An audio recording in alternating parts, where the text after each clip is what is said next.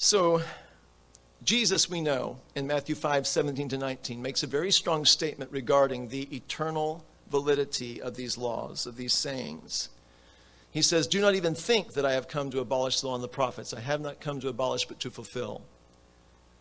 For very truly I tell you that until heaven and earth pass away, not the smallest letter, not the smallest stroke of the letter shall pass away until everything is accomplished."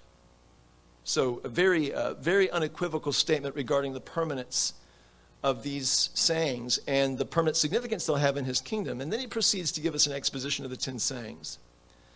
But I wanted to close with this observation. The 10 sayings have a very important connection, I think, with the fruit of the Spirit.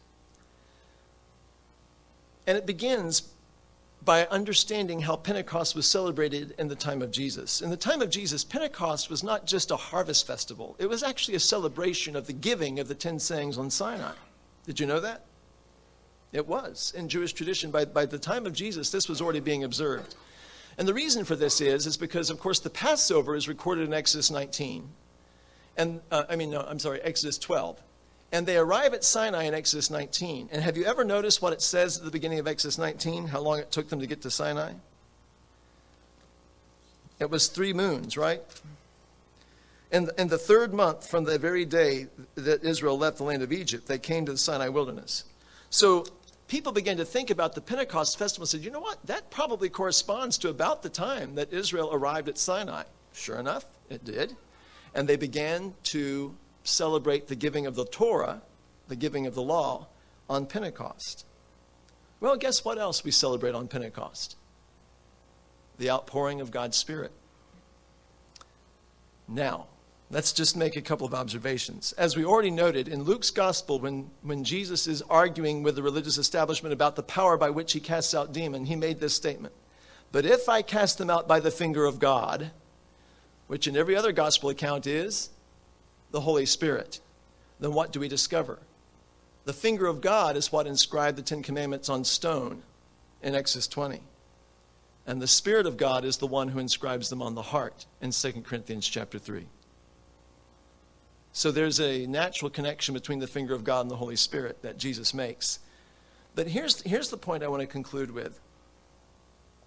When you look at the fruit of the Spirit that Paul enumerates in Galatians 5,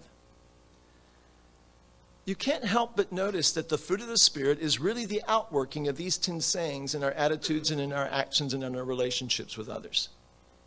That what these 10 sayings are really getting at what the Spirit is trying to reproduce in us as believers in Christ today.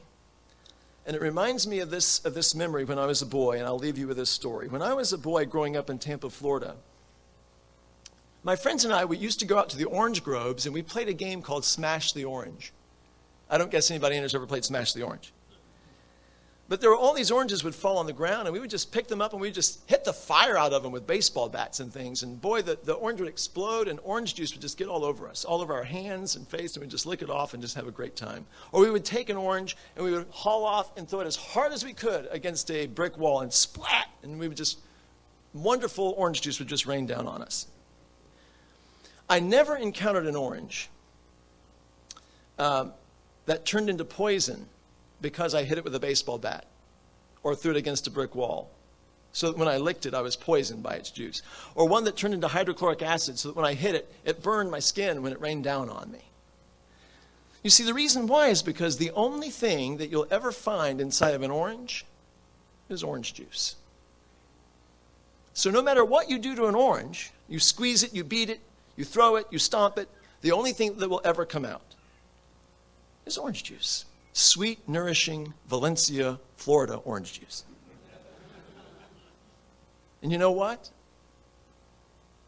When you take a believer in whom the Spirit of God dwells, in whom the Spirit of God has inscribed these laws, you can do what you like.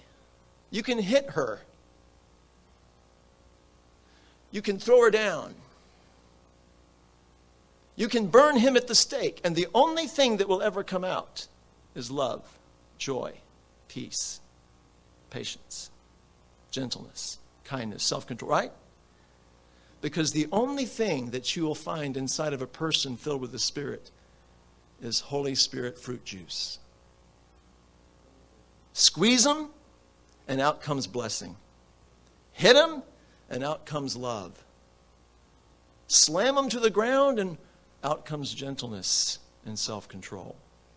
See, that's the power of the 10 sayings when they've been etched on the heart by the power of the Holy Spirit. If there were one thing I could change about this lectureship, it would be the subtitle. Written in stone. Oh, no, not anymore. Now they're written on the tablets of the heart. Thank you, and have a great day.